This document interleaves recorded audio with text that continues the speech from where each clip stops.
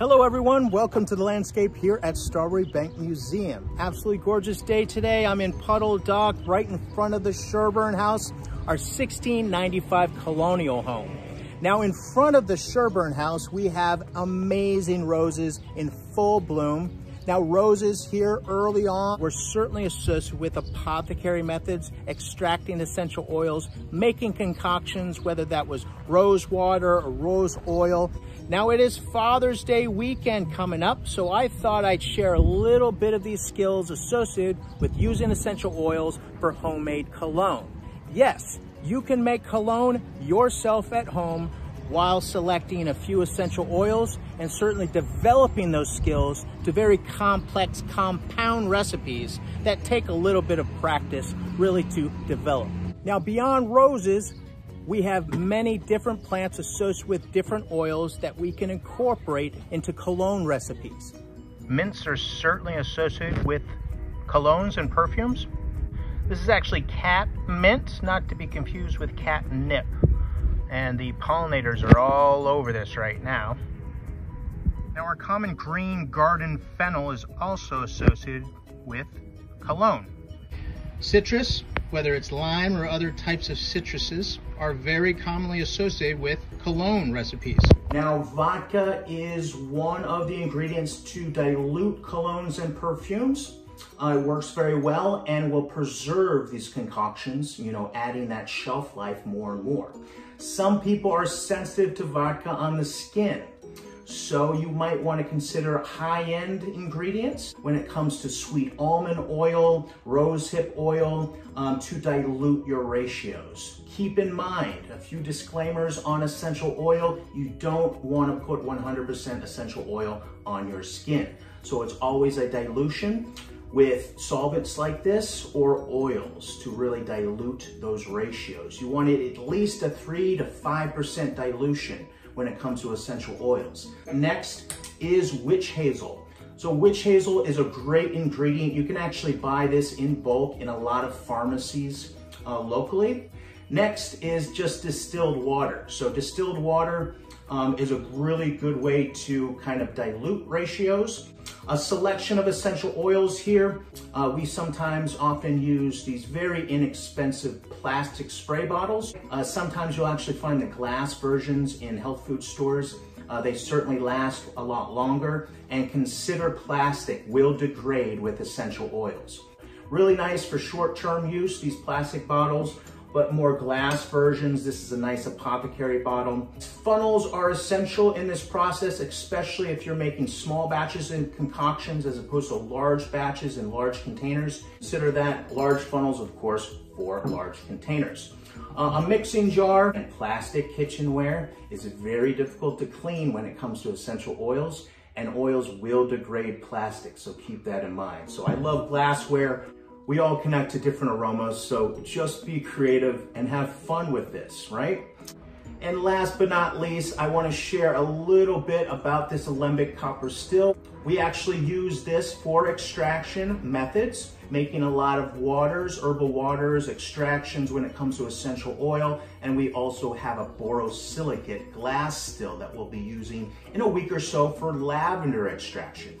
All right, let's get right into the recipe. We'll do this in process together, and hopefully you get a chance to make a cologne at home. Now keep in mind, if you don't have these particular essential oils, that is okay. You don't have to use the same ones that I'll be using in the recipe. Now, there are base notes, mid notes, and top notes when it comes to essential oils.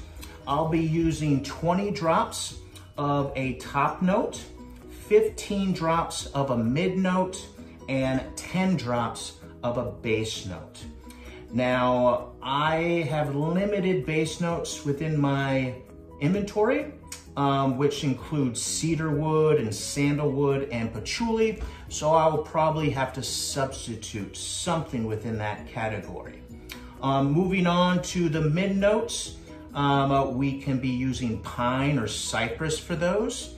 And last but not least, our top notes will be including citrus like lime and lemon, bergamot, or juniper. So again, 10 drops of a base note, 15 drops of a midpoint note, and 20 drops of essential oil when it comes to those top note essential oils. On top of our essential oils, we'll be diluting things with 5 ounces of vodka here, and then 1 ounce of water.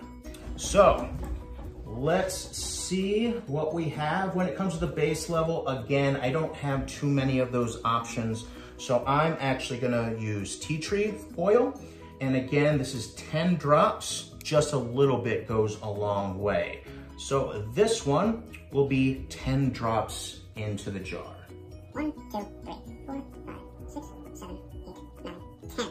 The next is our mid note, and that is going to be 15 drops. And I am going to use juniper.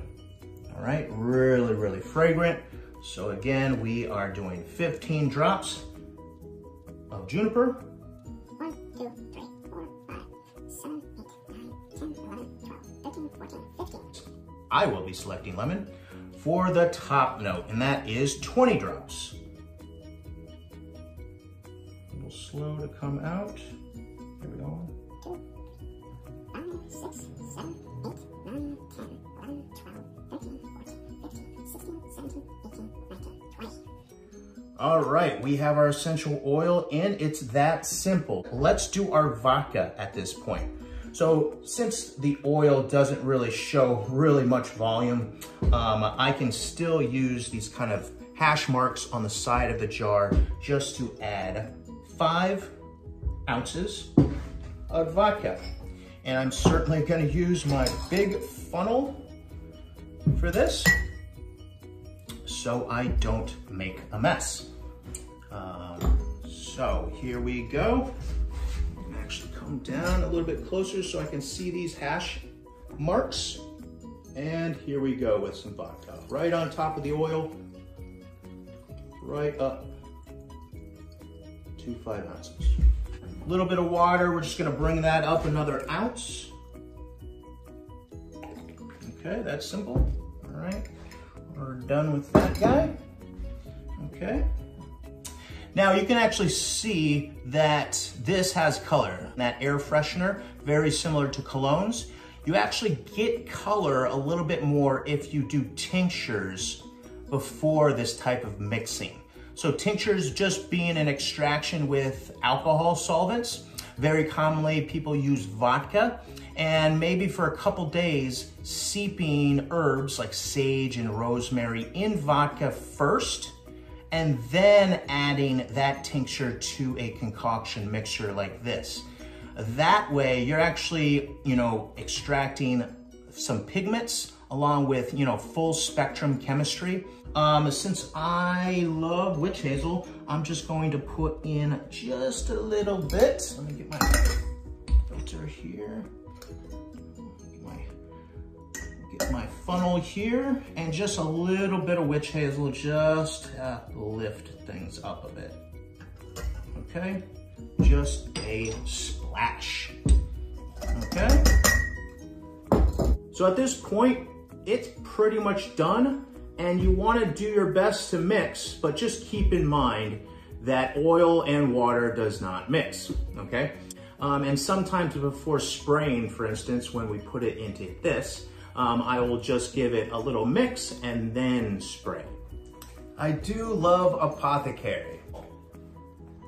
Ooh, it smells really nice. So much fun. So I hope you enjoyed this program. We'll bring you more of these types of programs and certainly explain extraction in detail coming up, hopefully with the lavender in bloom. See you soon. Have a great Father's Day weekend. This is Strawbery Banke.